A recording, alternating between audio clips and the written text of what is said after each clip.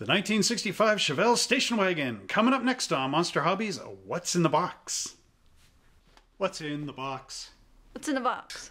What's in this box? What's in the box? Hello once again, model car builders. Welcome back to another amazing Monster Hobbies What's in the Box video, where today we're going to be looking at a really cool wagon. This is the 1965 Chevelle station wagon by AMT. ERTL, and this was a buyer's choice model way back in the day. Really cool wagon. I think it's come out again under round 2. So before we begin this video, once again, don't forget to like, subscribe, and share this channel with all your friends and family. Pound the notification bell so that every time I make a new video, you are the first one to join me opening up boxes and saying, "Ooh, that's cool." Alright, let's get this video up to 100 likes so that everybody knows about it. And now, let's go down to the Surf Wagon Woody place and open up the box and see what's inside. In 1965, Chevrolet set a new record in what was a banner sales year for all of Detroit. And this nice little Chevelle wagon is one of those great old cars. The Chevelle actually started in 1964 and was a reply to the Ford Fairlane. It was pretty conventional in design: front engine, rear drive, front coil springs, rear leaf springs. It offered almost as much interior room as an Impala, but within a more sensible exterior dimensions. In effect, Chevelle was a revival of the ideally proportioned classic Chevy of 55 to 57. So, AMT brought this out in the Buyer's Choice Award program in 2001. This, of course, was an older kit, as we know, somehow. Anyway, this one is a skill level 2 for ages 10 and up. You need to glue and paint it. And there's 100 plus parts. You can build this wagon one of 4 ways, as we will see when I turn the box around. You have a 327 cubic inch V8 engine with optional dual quad setup, stock and custom wheels and tires plus drag slicks, custom rear and front treatment and a roof rack.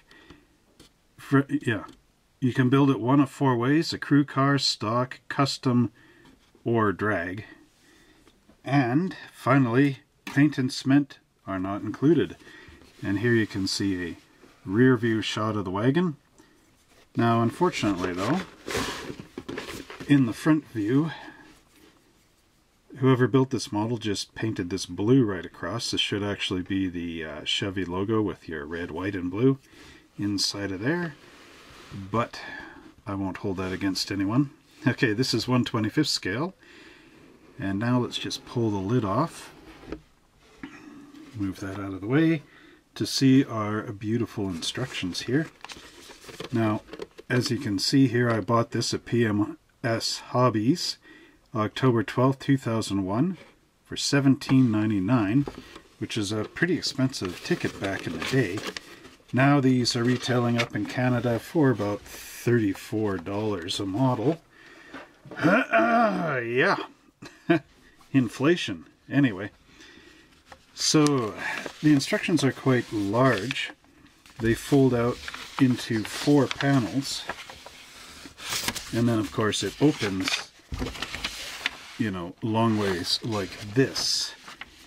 So, as we can see, we've got a nice artist illustration of the wagon, including those Krager style mag wheels. And now let's just zoom this in a bit, so bear with me. Okay, try to fit this to frame right about there. Nope, there. Okay. So there's plenty of options to the Chevelle wagon. It has the pardon me, the larger 327 Chevrolet engine, which is quite a nice piece here. You have your valve covers going on there, the cylinder heads, the engine block, the oil pan. This is the drag edition of the engine, so I'm assuming stock is on one of the other pages here. Anyway, you get this nice bug catcher injector and your supercharger, as well as the exhaust headers and your supercharged drive belt, the fuel injector pump, and the chromed front cover. These pieces are chrome because they've got the 300 numbers to them. Your exhaust headers, they recommend painting flat black. You get this nice supercharged manifold here, as well as a distributor.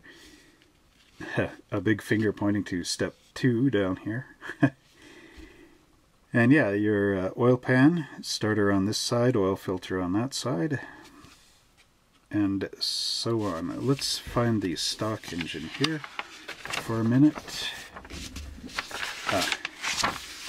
There it is on the back. And you also get this great history here of the 65 Chevelle Wagon,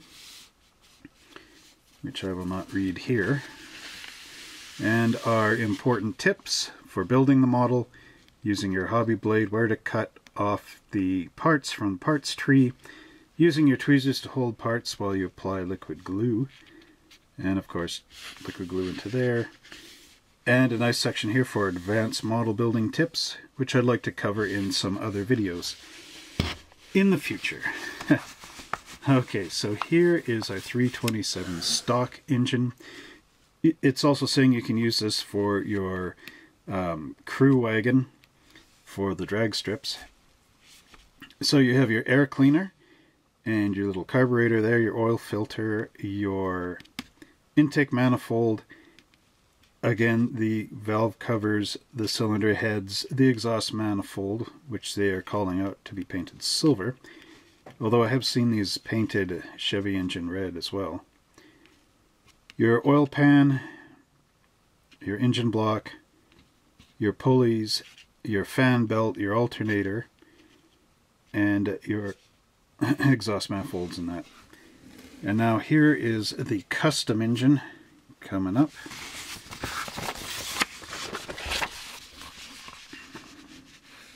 Alright, and in your custom engine you have dual carburetors with these two nice little chrome air cleaners, a distributor, intake manifold for the dual carburetors. And you'll know it's the dual carburetor one because it'll have two squares up here, whereas the other one will have a single one right in the center. The other one being the stock one. Your valve covers, again, exhaust manifolds.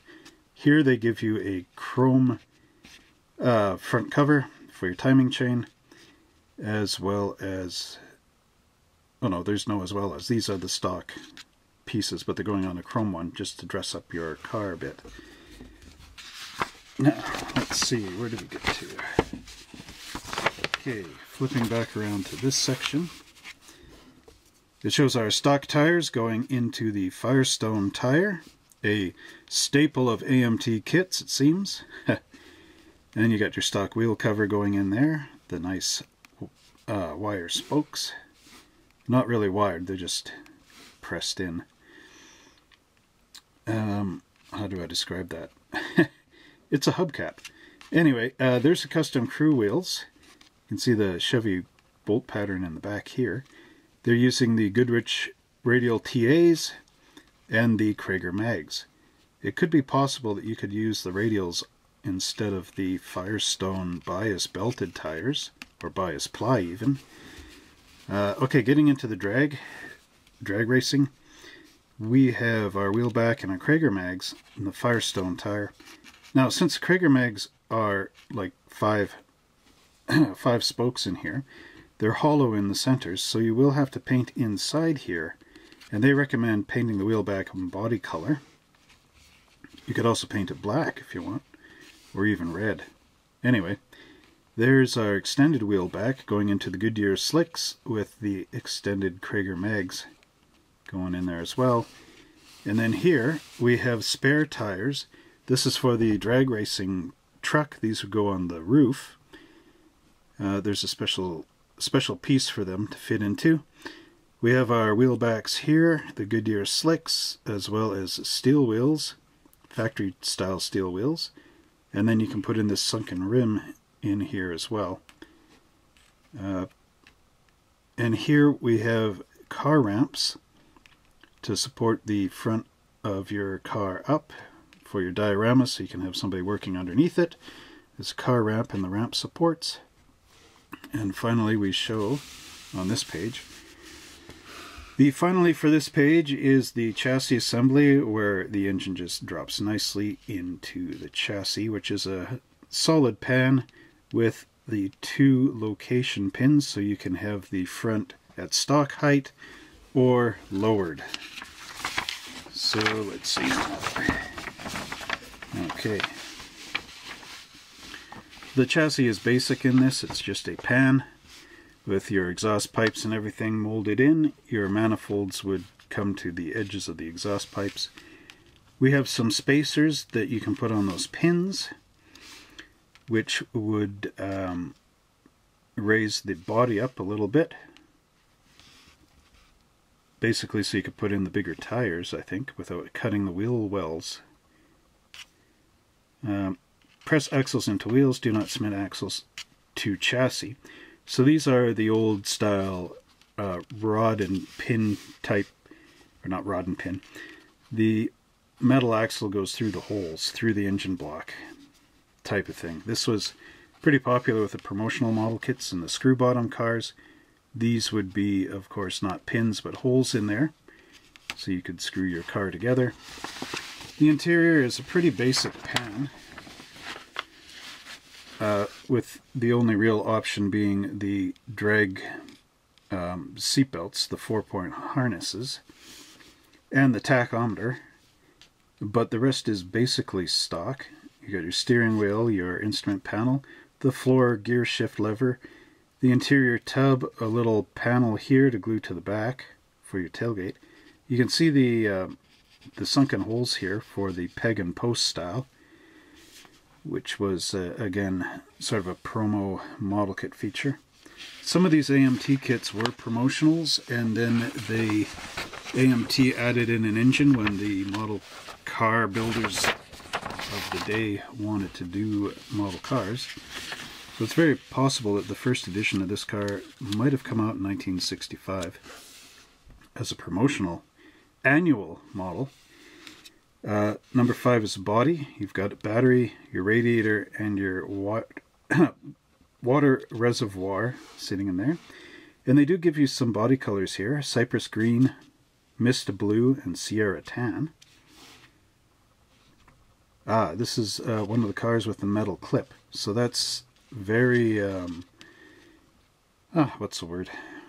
When all clues point to, this would be around the early 60s that this kit came out. So it is more than likely this came out in 1965 as an annual kit, because that metal hood clip thing went basically from, well, about 1960-ish, maybe even a little earlier in AMT's history, up to the mid to late 60s. Anyway, you get an option of a hood scoop on here, which means that there should be, well, we'll take a look on the plastic parts, but there should be indentation lines in here where you could cut a hole into your hood and then glue that over the top. This is a good kit if you look down here, because you do get the firewall, which was missing from the 1963 Impala kit by AMT. Oh, but I have found out something. Round 2 is planning on re-releasing the 63 Impala, and they've actually tooled up a firewall. So for the first time in, the kit came out in like 63-ish, and we're 2019, so, you know, the math, I'll do that a little later here in the video, probably post it up in here somewhere. But that's a long time without a firewall for a model kit. So anyway, it shows the body going together, the glass inside, and the interior, assembled interior, all pop up into there. Then we get into section 6 down here. The final assemblies. So this is our stock version. The assembled body with interior and glass and everything pops down onto the chassis. You got your quad headlights in here, pop in, and then your bumper and grille go into the front. Funny, oh, Okay, it shows it a little later down. Now, if you're doing the custom, AMT gives you this nice grill. Unfortunately, I'm not sure who makes the grill, like as far as George Barris, Gene Winfield, or any of these guys. So if you know it, write in the comment section down below. Okay, the body and chassis pop together the same way. It says trim to assemble custom pan. Doesn't really show where you're trimming though. There is a front body pan, a rolled pan that goes in here. And then of course we have our nice chrome end-to-end style grille going right across the front of the car. And you can glue in your headlamps into the grille. They do have bumperettes. These are optional micro lights you can glue in as well, or instead of your headlights. I do believe that's what they're trying to get at. So now down below that, the custom, you have your drag racing wagon, which it's basic. Again, you put your assembled chassis down here. I suppose, or suspect that these would use those raising blocks, the chassis spacers, which would pop into the back here and the front to give you the clearance under your wheel arches for those tires to roll better anyway. And this just uses a stock style front grille with your quad headlights going in, your headlight lenses going into the grille, of course. And now here's the crew wagon. This is what would be out at the drag strip servicing other dragsters. This is probably the coolest version of all of these. So there's your not optional, extra drag slicks that this wagon is carrying on the roof, on this special roof rack. You have a flasher here with a clear red dome, as well as the chrome flashers down below. And then of course our stock grille, which I've talked about quite a bit. But here's the other option. You get this nice push bar here, which is a big piece of wood, which glues onto the front bumper. And that would be for pushing dragsters up to the start-finish lines, or even off the track. And then they have these nice chrome push bar inserts that pop into these little grooves onto that wooden bumper. So finally, we've seen how the front goes together, and now here's how the back goes together. So the back end here is for the stock drag crew and crew car. This is the rear assembly. So there are some step plates that glue under the rear bumper, a tailgate trim insert which goes in here somewhere, probably right up the middle. We'll take a look on the plastic body to make sure. And then our rear taillights, they're going into the back of the body here. And down below, here's the custom. We got another rear roll pan going in there, the tailgate trim, and our rear taillights going into the body. There's also these exhaust tips which are gluing up here on the sides. Pretty interesting. That would mean the exhaust pipe would bend up and go straight up through the body panels at the back. Anyway, the rear bumperette and a club plaque gluing into that rolled pan. And it says, a refer to box cover for decal placement. Now, this box doesn't have decal placement instructions, so you're kind of left on your own. Possibly these instructions are reprints from something earlier, so in that earlier box would be the decal placement. So let's fold up these instructions and take a look at our parts. And now here we have our 1965 Chevelle station wagon. Now I couldn't put it in the frame this way because it's a little bit too long, so I just have to angle this. It's a very nice little wagon for the time period that the mold came out in. You have your 327 Chevrolet engine emblem sitting right here on the front fender, up near your headlights, of course. The door handles are very nicely done. However, one of the things that I've seen in Scale Auto magazines is to improve them, you simply drill a couple of little holes in here and make sure you keep them away from the front and this part of the lock. Sorry, this part of the lock. But you drill a couple little holes in behind there, making sure you keep this around, you know, and then hollow them out a little and you'll have a typical GM door handle. I can actually show you one. I've got a 72 Oldsmobile out in the backyard. Might actually do that in a bit here. So here's your gas filler door, and it's got the nice Malibu molded in here on the rear quarters. Let's just take a look at this. See how the camera and my lighting get together. So there it is there, and there's your 327 emblem with the crossed flags in the front. And now across the back panel here, very nicely detailed, is Chevrolet in the raised letters, and there's your little latch for your tailgate. Okay, and there's the impression here in the car body for that chrome strip that was mentioned in the instruction sheet, and your little sunken in areas for your rear taillights. And then here we have our nice little grill or vents going on here, just where the windshield wipers were. Now, getting back to that peg and post for the screw bottoms, there's your posts right there, and of course in the back.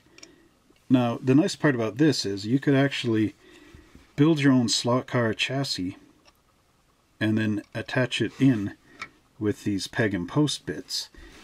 So that's of course nice to have, like a racing slot car wagon in 25th scale.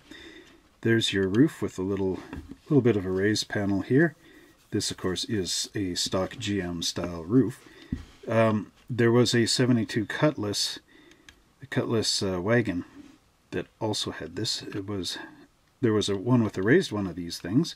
It was a Vista Cruiser, had glass up in here. Quite a cool one.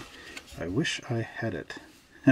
427 Vista Cruiser. Anyway, so there is a body, and now here is the hood with, of course, Chevrolet full letters right across the front. This was kind of carried through the 60s with the big letters in front. You got some indentations in the hood there. And like I was saying earlier, there's that bigger indentation. You would take your hobby blade around here and punch this out for your drag racing hood with the hood scoop and glue it right over top of that hole, just so you can see the oh no, actually that's because a blower would be sticking up through there. So there's a detail, and something that's kind of nice on here that I'm just noticing is there's no mold marks. Most of the hoods that I've shown here upside down, they'll have mold mark pins. Oh, no, there is a little bit of one there. Okay, just looked a little cleaner for a minute. So there's one there and one there. A little bit of one in the front here, but they're very, you know, you could almost get away with not worrying about them. But if you are, use a number 16 hobby blade just to scrape those down and get rid of them. Okay, so that is our Chevelle body. Now, I'm going to get into the interior tub here briefly. Again, there's our peg and posts going right through. There's mold marks here on your floorboards, which always interrupts with, of course, our texture there for the floor. Trying to scrape those out. Anyway, there's our door panels. Some pretty nice detail in them, even though this is a shallow type of mold because of how they had to do it. And of course we have our front seat with seat belts put in. So this might have been around the first time that Chevrolet actually had the lap belts. Pretty early in the 60s. Seat belts, of course, were not law in the US, but in 72 they became law in Canada. You had to wear your seat belts. There's Okay, this is an automatic car because we have a single, the brake and the gas pedal right there. So if there's 3 hanging down, you have a clutch car, and if there's 2, it's an automatic. Alright, anyway, underneath is very good. It's too bad AMT couldn't have put the mold marks underneath, eh? Alright, so moving on to the chassis. And like I was saying, this is the, of course, the top of the chassis, the part that nobody sees. Well, you do see in the engine bay. Okay, but there's your little pegs there. If you wanted to, you could cut these off, find the center, and then drill through. And then find the right type of screws to screw the chassis into here.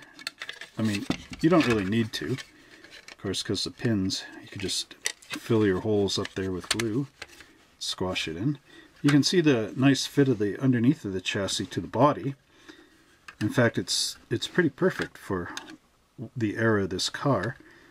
You can glue here in the front and the back, and then just a little bit up the sides. And the sides of the body should snap onto there for extra support in your glue. Okay, let's pull this out of here for a minute. Since we've got this upside down, now we can see the nicely molded in details. So there's your bottom of your A-arms in your, in your suspension.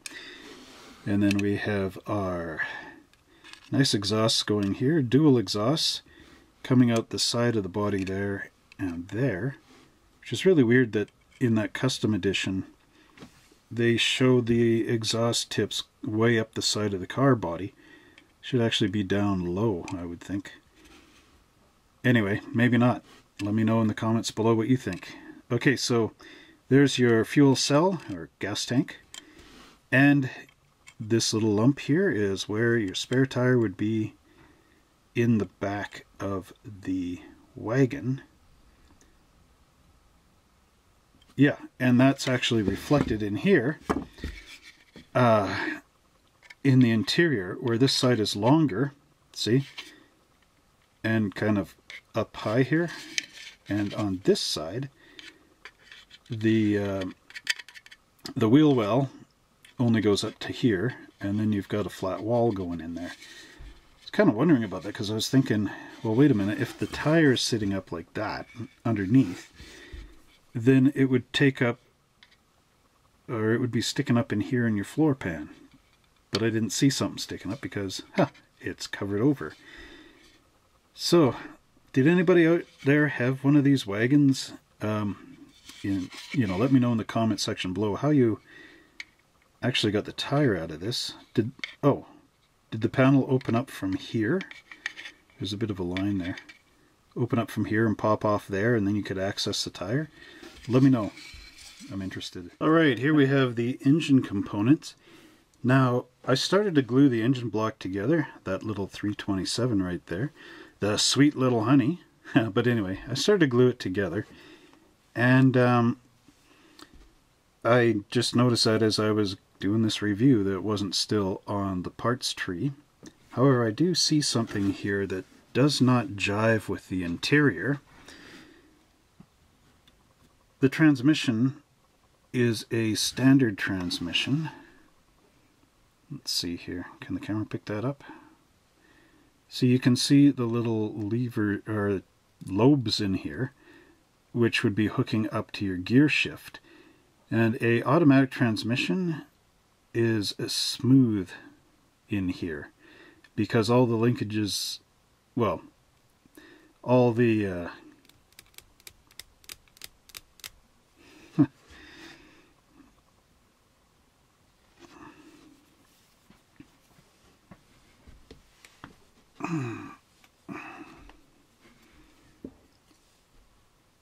So here's our engine components that are on the parts trees here. I do believe I have clipped the trees down a bit just to make them fit better in the box. This model I've had for a long time, and I did start to work on it. That's why the engine block here is glued together. Otherwise there would be components of it all in these empty holes on the parts tree. Now, one thing I did notice about the engine here that does not match the interior. Oop. Oh yeah, Gilligan's Island time. Alright, here are the... And now we look at our engine parts here. And as you can tell, I started to glue this engine block together.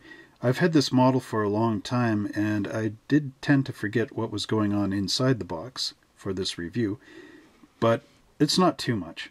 I glued the engine block together, I will confess, otherwise you would be seeing the parts here hanging off the parts tree, but it's a smaller thing, it's not too important. Anyway, I did notice something about this engine block that does not coincide with our interior. Now you remember when I showed you the interior tub, I said here we have our automatic transmission in this car because there's the gas pedal and here is a single brake, right? And in a standard or gear shift type car you would have two pedals here, one for brake and one for your clutch. The clutch being used to disengage the engine from the rear axle, right? Anyway, so what I noticed here is this is the wrong transmission. This is a standard transmission because here we have the little lobes to connect your gear shift lever to. No, I don't know. There. Focus on my camera here. Anyway, there it is. Now on an automatic transmission, this would be smooth because the transmission, of course, shifts itself, so all of it is in bands instead of gears inside the transmission. And of course the bands would shift up and down, and there'd be a linkage just for you to select which band you're going to be in on the automatic, whereas with this, these would be moving rods or gears inside and getting them into different positions.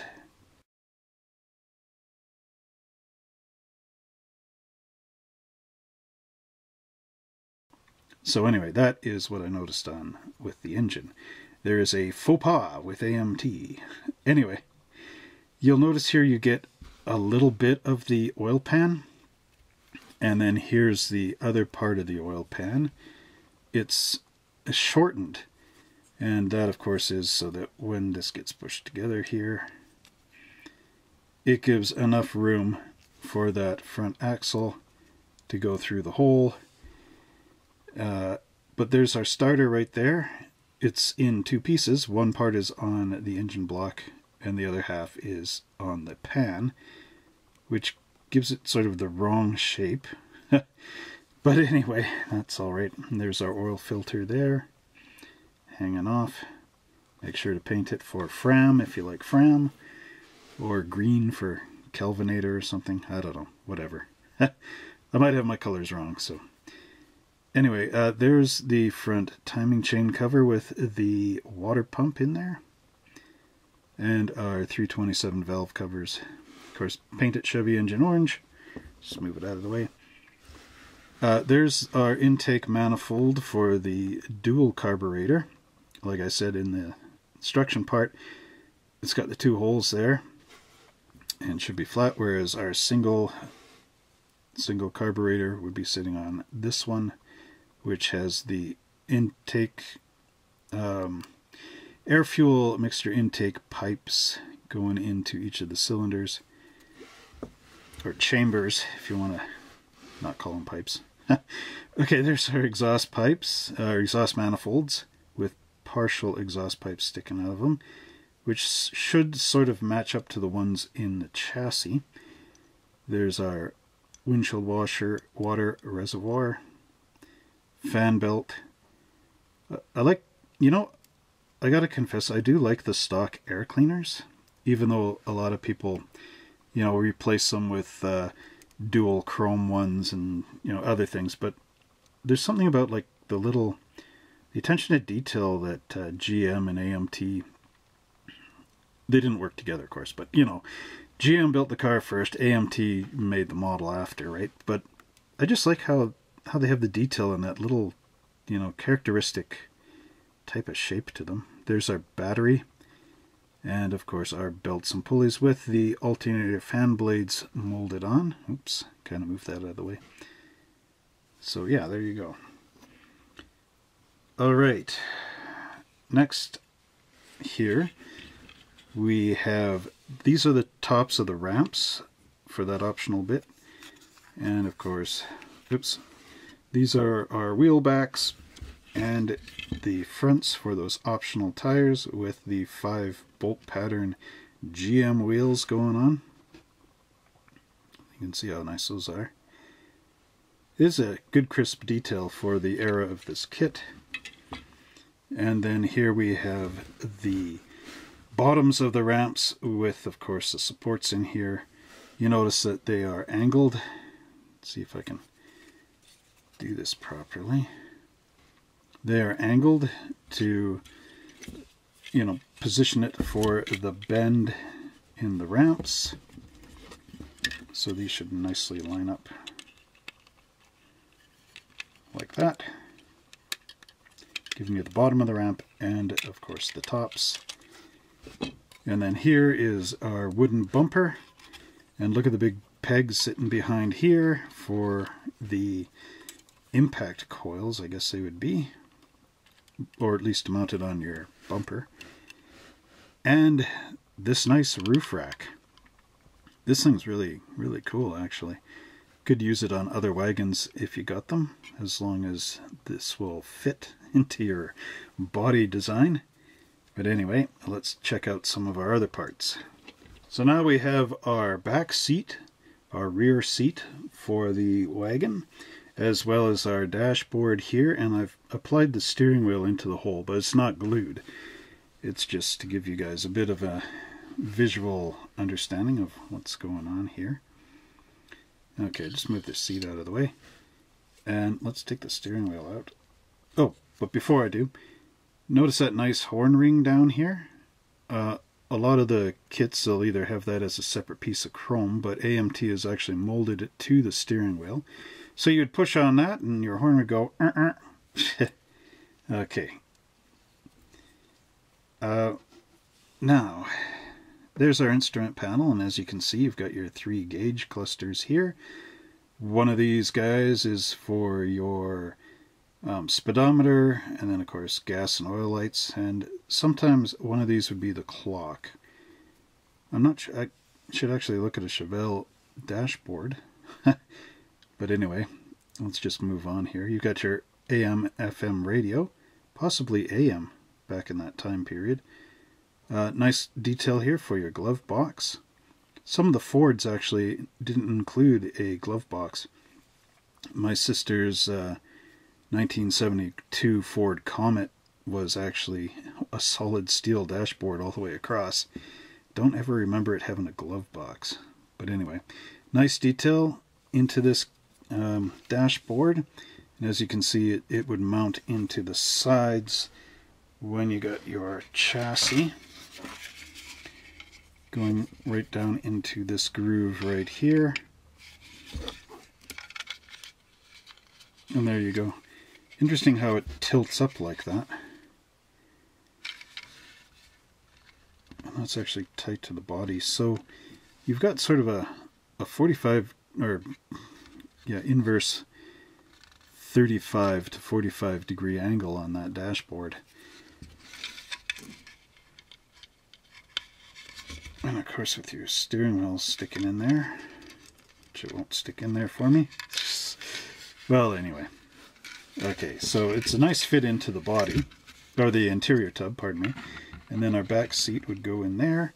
And the back seat has that nice detail that matches the front. And notice there are no seat belts in the back. So only the front passengers actually have the safety of the seat belts. But keep in mind, this is an era when people that own station wagons used to put kids in the back here without any seat belts. So they were actually doing that right up into the 80s. Parents with wagons, kids getting jostled around in the back, sliding around like pieces of luggage. Anyway, that's your blast from the past. So let's move this out of the way and check out some of the other components. Okay, here's some of the miscellaneous components that are in this kit. Now here we have the bit of the drag racing bits and details here. Now this is kind of interesting. We have our 4-point seatbelt harness going on here. That would be for, of course, the driver. Actually, this should be kind of interesting when you glue this in to your interior bucket, because there's already the two belts coming out the bottom here. Notice I put the wheels in the back. There's no kids in the back though. But anyway, okay, so these two seat belts, when you glue in the 4-point harness, these ones would be coming out the bottom of the 4-point harness. The nice part with the bench seat being out though is when you do your drag racer, you can have the bench seat out of it. So again, for the lightweight that's necessary in drag racing, there wouldn't be the heavy bench back there. Okay, this panel here actually would glue into the back across here at that mounting point. That, of course, is to hide the back of your car, you know, from looking in the window and seeing that there's nothing there. There's a nice texture on it, and that handle latch is, I know it's not very visible here, but it is right dead center as it should be. Okay, getting back to the drag bits, there's your big powerful exhaust manifolds coming out with, of course, the little bit of crisscrossing serpent type stuff going on in there just to get the cylinder heads out into the exhaust manifolds. There's these two little circles, and they've got a mesh in them, so I'm not too sure if those are actually supposed to be used for carburetor replacement on your air cleaners of your carburetor, you know, just to give it a little bit of a something cool, or if you're actually meant to glue these on the back. I don't recall seeing these in the instructions. So if you saw them and you know what these are, just let me know in the comments below. There's our front and rear roll pan for a custom edition. And here's our firewall, and you'll notice right here is a little white square. Now I glued this in. This is sheet styrene that I cut to fit in there, and that is to hide the big gap that hood hinge would be filling up. And if you notice on the bottom of the hood, I actually did cut that off. So I was trying to make this look more realistic to the actual car by doing that. As well as I never got that big iron spring. And that's okay, because usually I found with those, when you open the hood, it goes flying off. I haven't had success in keeping those in the hoods, as AMT says, so if you guys know how to do that, let me know in the comments below. Anyway, let's look at our final little bits of the gray pieces before we move into the chrome pieces. And here we have our final gray pieces. These are the little rings that are meant for raising that body off of the chassis for putting in your big drag wheels without affecting your wheel arch. And this, dear friends, is our hood scoop. This just says ERTL, if you're wondering. Okay, see? ERTL. There we go. Anyway. But there's our hood scoop. And there are some mold marks here, which you would, again, get rid of. You can use a file in here because there's a lot of room in the front, but you'd have to clip it off the part tree first, of course. Obviously. Now we get to my favorite part of the entire model kit universe. It's the chrome pieces. I always love them because they're nice and shiny. So here we have our stock Chevelle grill, which is a very nice grill, with a little bit of Nuln oil, which is a Citadel Games Workshop paint, which is basically a black wash, very thin. You could paint it in here, and it would go into all the cracks and recesses, but leave the top nice and chromy shiny, much like the original grill was. You have your parking lights here, and of course your quad headlights there, which, if I'm correct, should be 7 inches around, right, on the real car. Let me know in the comments below, because there was also a 5-inch headlight, which my 72 Oldsmobile has. Anyway, I'm not too sure when the 5-inch headlights and the 7-inch headlights, you know, when they kind of came in on which cars, because I try my best, but I am not an entire expert on some of the details. So here's our hubcaps, and this has got that simulated wire into it. it could also be just stamped ridges.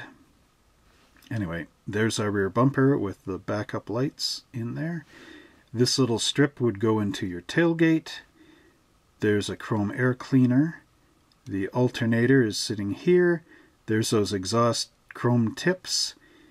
The front timing chain cover for our dragster, as well as a sun tachometer. And our dual carburetors sitting there. Now if we go up here, you've got your bumperettes, your floor gear shift lever. Now these guys here, hard to really tell what those are, but they are the custom headlights, the larger lens ones, which would go into your grille. There's your Krager mag wheels with the 5 spokes, and like I said, you can see, or they are hollow right there.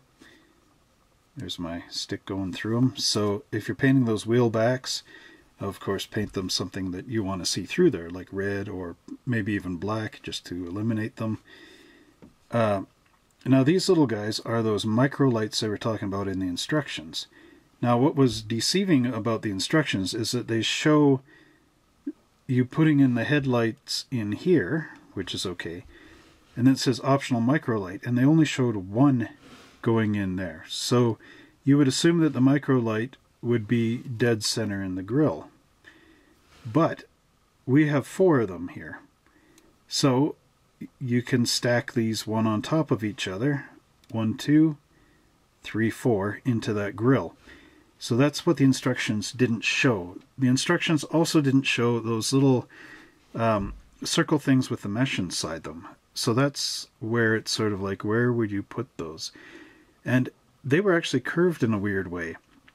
So on the back of the those little things, they don't actually look like they'd fit on the carburetors, because the carburetors would have pins on the top. So builder discretion is advised. Okay, anyway. So there's our grill, and again, you can fill this with a black wash. You could also even just leave these headlights off, because this was the beginning of the era of the flip-up front headlights, although I know the flip-up front headlights were actually on the cord 812. You wound them up with a little lever inside your under your instrument panel. Okay, anyway, there's the chrome base for the flashing lights for the service truck. So that basically gives us all the chrome components. Sorry, I'm not sure what these are. Okay, if you know, in the comment section below, let me know. Alright, let's look at our next chrome pieces. So here we have our GMC blower, or the supercharger, sitting right here. There's the center of it, and your front and rear covers, your manifold for the blower, and of course we've got our bug catcher injector here, and the front of the bug catcher injector. Some of these had three circle ports. This one has 4, and of course there's our belts sitting there, and right here we have our fuel injection pump, waiting to pump all that fuel into our blower to get our car going at crazy speeds. So anyway, let's take a look at our next pieces. And now we have our stock GM Firestone tires sitting right here. Now these are the same tires that have been in dozens and dozens of AMT kits over the past. You can find these things going all the way back to the 32 Fords, and they are the nice old Firestones. And I don't know, is my camera picking this up nicely? It's trying to autofocus. So anyway, you have a tread pattern that's basically a series of about 5 or 6 lines that just wrap right around the tire. There's a little bit of the pie crust edge to them, and on one side they are completely plain and flat, and on the other side it says Firestone, and that's about it. But the nice thing about these tires, now I know you wouldn't really do this on your Chevelle, but on like the old Ford kits, there's a ridge that goes right there around the tire, and you can paint with some white acrylic paint your white walls. So these tires are always nice for that, but I mean, they are I guess, authentic for the car and the era. However, the AMT also gives you these nice Goodyear tires. These things are a little more closer to a radial in appearance. They do have that nice tread pattern in there, which of course are not just rings going around the outer tire, but an actual tread pattern consisting of little squares all over the place. So you got Goodyear with a nice winged boot detail, and you've got lettering down here as well as your tire pressure for inflating your tire. Always remember on your real car to use the right PSI in your tires and try not to overinflate or underinflate to avoid wear problems. And finally, dear friends, we have these nice Goodyear blue streak drag racing tires. These ones are pretty thick, pretty nice, and they have the double ring in here on the tread pattern, which you can paint blue. Or if you don't really want to be painting on these tires, Round 2 has released a parts pack with pre-painted tires that you can buy, which look really nice. All you need to do is just put these in a tire thingy, spin them and in your drill, and sand off the tread a bit just so that it fits better, and to remove the flash that you find on all these tires. Now, I know it's not really appropriate to say a tire spinny thingy, but here's my tire spinny thingy. It's actually a socket. It's a 7/16 socket, which has a little end here for a drill, an electric drill. And check this out. You can actually push the tire right up onto the socket and spin it. So what you want to do is spin the tire here and get a piece of sandpaper underneath it and spin it until the tread looks nice and sanded. And there you would have your perfectly sanded and balanced looking tires. So next up we have our glass. This is actually the last bits of plastic in this kit. It's a nice piece of glass, as you can see. However, it has these long rods that attach the front windshield to the rest of the glass, which is typical of the early 60s AMT kits. It was sort of a cost-saving measure, as well as it does help with the alignment. But of course, when you look in your car, when you got it flipped upside down and you're showing all your friends, you've got these big things going right across the roof, which does not look too cool. So you can saw them off right there and there. Take your sandpaper and clean that edge up and cut them off right. You can follow that angle if you want, or just go flat across back here, which probably look better. There's our headlights, 7 or 5 inch. Let me know. Okay. And I'm keeping this one in the bag just so that I don't lose it. There's our 2 axles for the wheels. Sorry for the glare here. Let's see, maybe I can... Does that help? Yeah, it does. Okay, that's a little dome light for the flashing unit for our service truck. And we've got our 2 rear taillights. Oh, and one thing you can see on the glass here, maybe if I tilt this up, there's those 2 divots for, of course, our rod posts to go through. So that would lock or help to align that rear window into the back. Our final bit of our model kit is the decal sheet.